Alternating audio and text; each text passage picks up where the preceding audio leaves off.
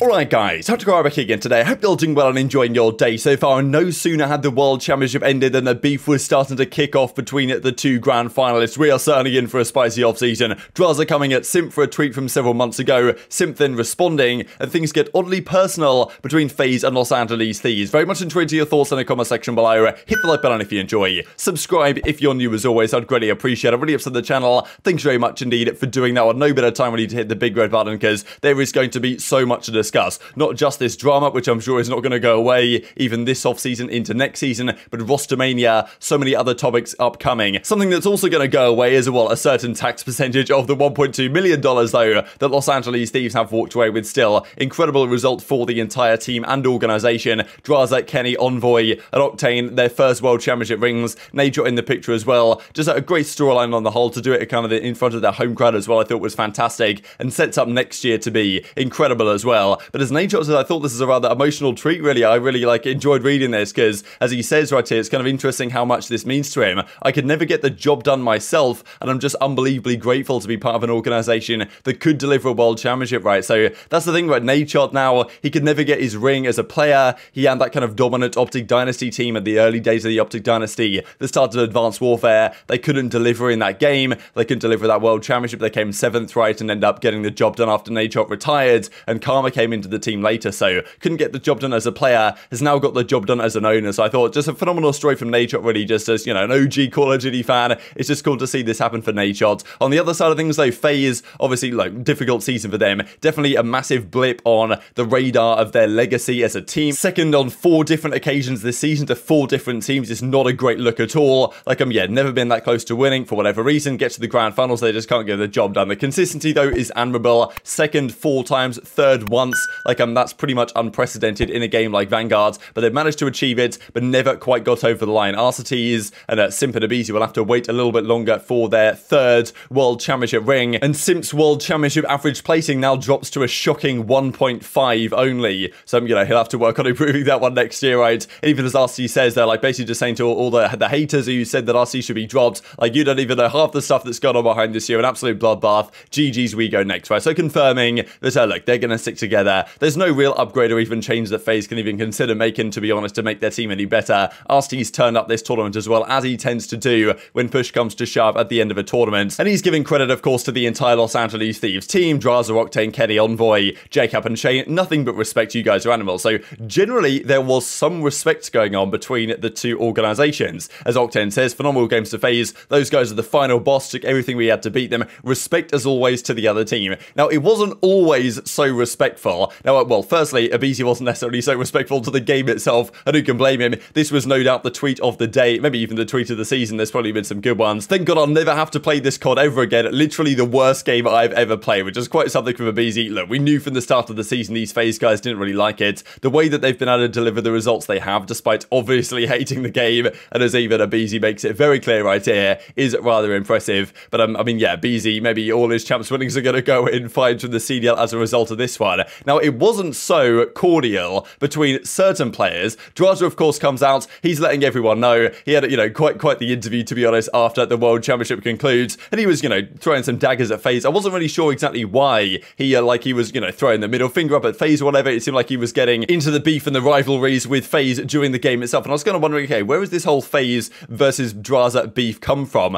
And we'll see what that might be here in a second, but you can see an example right here on screen, and with Drazah's kind of letting them know. Now, first of all, with this whole Drazah discussion, right, people are free to either like or dislike Drazah. It doesn't matter. But at the end of the day, I don't really understand, sometimes the fans will say, oh yeah, we want personalities, we want storylines, we want the drama, the rivalries, and also we want the viewership, right? We want the viewership to be there and, people to watch more Call of Duty. But then when someone comes out, does talk trash, backs it up and wins the World Championship, and then the other guys are coming back and responding to them, all of a sudden people are like, wow, this Drazah guy, wow, I really hate this guy. He should really shut his mouth or whatever. It's I don't really get the whole duality there sometimes. And even people roasting Thieves for smiling during series and stuff. Don't really get the whole thing. Look, you can either like Drazah or you don't like him, but having personalities that are willing to talk trash and back it up is just great for the scene because it creates great storylines going into next year. FaZe wanted to get revenge. Drazah wanted to keep backing up the trash talk. I'd much prefer the players to actually do something than just be, you know, absolute robots, to be honest. So Drazah isn't afraid of doing exactly that, right? He's been this way for years, and that's the good thing about a player that's willing to talk trash actually being good and delivering results because people actually care about them now. So I'm not saying you should like Drazah or dislike Drazah. You can make your own mind up, of course, but I just think it's good for Call of Duty in general. This is what Call of Duty is all about, to be honest. So anyway, Drazah is not afraid to throw the dagger in. It was just a matter of time, he says. And then going on to say this tweet. Now, well, firstly, Arcitys says this. Come on, Zach is the GOAT. He can do whatever he wants. So part of FaZe was like, okay, Drazah, whatever. He beat us in the grand finals for his first ring. He can talk his trash. I don't mind. We were the team to beat. We were last year's world champions. He takes us down.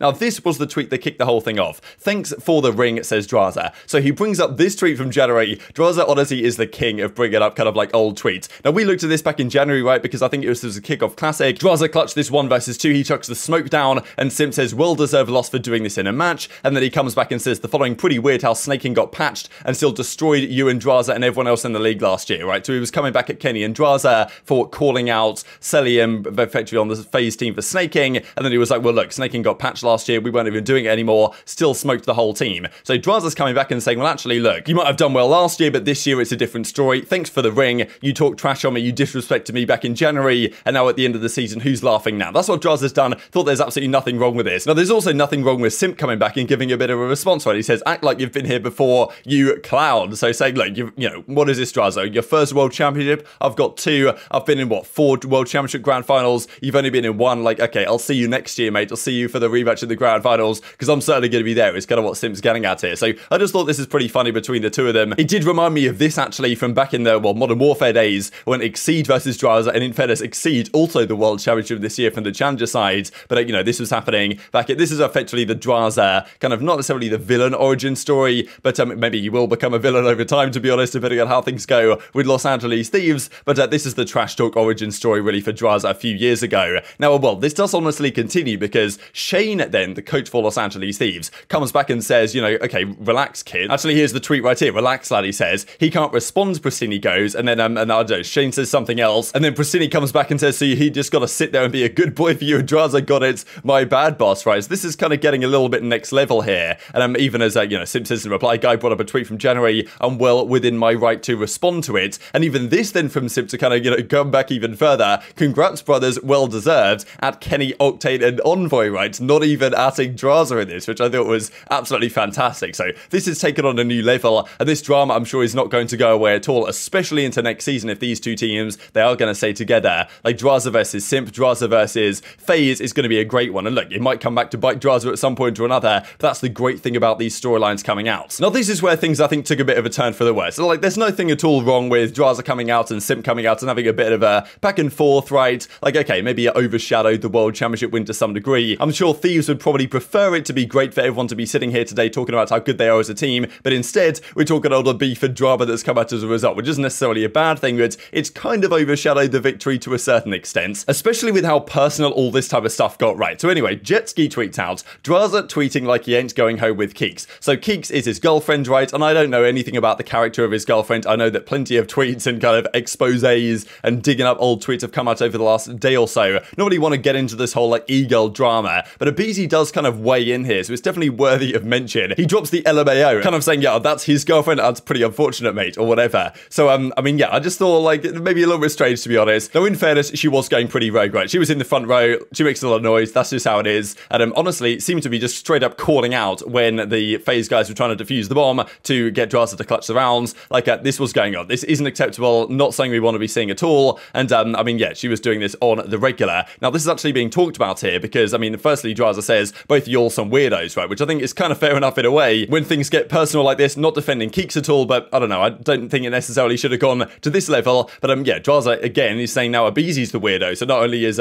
Simp calling him a clown, but now Drazah saying aBeZy's a weirdo, like, it's all kicking off, to be honest. Now, this was actually mentioned as well here, because Keeks actually comes out and says, you know, he worked really hard for this year to watch him accomplish his goals. People were certainly in the replies, and people were also talking, okay, wow, she shouldn't have been calling out the defuse, and Alleycat was trying to say maybe they wouldn't have been able to hear, or maybe Drazah would have checked it anyway. He does say he would have checked the bomb anyway in that situation, fine. But actually, Arcitys comes out and says, respectfully, we heard it from the other side of the stage, saying that, you know, she was so loud calling out the defuse that actually they heard it, right, on stage there from, I guess she was in the front row or whatever. Like, you know, he said damn before he died, right? So that's obviously not a good look. And then things, of course, went to another level because this tweet, which has since been deleted, or the account's been deleted, like it's quote says, yo, wake up, wake up, wake up, because this was the kind of tweet here, which I'm not going to dive into all this kind of like e-girl drama effectively, and you know, between, I think, like one player's girlfriend, the other player's girlfriend, the history of the girlfriends with other pro players and amateur players, and all this type of stuff. There's been so much talk about this, but it's probably not really relevant to the topic at hand. Like, I'm more interested in what the pros have to say to the other pros and all the behind the scenes stuff, but it must just be at least mentioned because it's relevant to the discussion of Drazah calling aBeZy a weirdo based on this whole situation that kicked off as a result. So I don't really know why this whole thing kicked off to the level that it did. I don't know if people were just trying to get at Drazah or just trying to get at his girlfriend or whatever after the trash talk that Drazah was doing. There is an extent to which, like, look, if you're an Envoy or something, if you're stoic like Envoy, then this type of stuff isn't really going to happen to Envoy, right? Because he's coming out here, he's not saying any of this type of stuff, he's not riling up people, and therefore people aren't going to start coming at him and then digging up old tweets of his girlfriend, right, and doing all this type of stuff as well. So Drazah has, in a sense, invited it to a certain degree by saying what he said. People wouldn't have been doing this if he was more respectful to FaZe, but look, at the same time, I think things went a little bit far last night, all things considered. So anyway, look, the beef does kind of eventually come to a close, but this is only for now, right? There's no doubt there's still some resentment built up between these two guys. As the flanks say, hi, Simp and Drazah, let's get on the flank. And as Drazah says, there's no beef, just had to match the energy, right? Saying that, look, back in January, Simp was talking all this trash. I'm just going to come back in and say what I have to say after beating him 5-2 for the World Championship ring. And Simp eventually says, okay, look, maybe we'll just leave it there. I got no beef. He can enjoy the ring this year. GG's. It's saying, yeah, well, this year very specifically, right? Because next year, he obviously wants to come back and do the same thing all over again. So yeah, definitely intrigued to your thoughts on this. It's like hour one, effectively, of the off-season, and this type of stuff is happening immediately. I'm personally a big fan of the trash talk and the personalities coming out on display. I do think things went a little bit far as well, and now, you know, Drazah's coming out and saying aBeZy's a weirdo, so, like, I'm sure this type of stuff is not going to go away anytime soon. On the more positive note, though, I thought this was really cool to see 275,000 peak viewers for the COD League playoffs. This is the thing, right? Honestly, if we had it on Twitch, maybe it gets more viewers than this, but at the end of the day, for this league to be sustainable, like, the league needs to get a deal somewhere, because TV rights sales are a massive revenue generator, so they've got to go where the money is. Not sure what's going to happen next season, but yeah, honestly, the viewership for this tourney was pretty great, all things considered, given it was Vanguard. If next year's COD is better, hopefully we can do better than this yet again, and the storylines are going to be fantastic, right? Because FaZe and Thieves right now, who knows how good these teams are going to be next season, but if they're both great teams, then you know, this rivalry is not going to go away anytime soon. But very much intrigued to your thoughts on all this stuff in the comment section below. Hope you guys enjoyed the video. If you did enjoy it, hit the like button. Told you YouTube gods, that's a good video. Others like you should see it as well, and I grow the competitive Call of Duty community. Thank you for watching as always. Take care of yourselves, and I'll see you next time. I just want to hear Josh's interview, dude. I'm not gonna lie. Now we give it over to when it comes down to a Drazah. Come on yes, down, I want to hear man. Drazah. Drazah, come on down. Let me talk to you because I know you feel good. Coming out with your first ring. Tell me, what does this mean for you? It's unbelievable. I don't even know what to say, but back to back. Come on, the best of the world. LA. Let's go. And I'm gonna move down the line and give it to Yo. everybody. Fantastic series. Exactly what I wanted to say.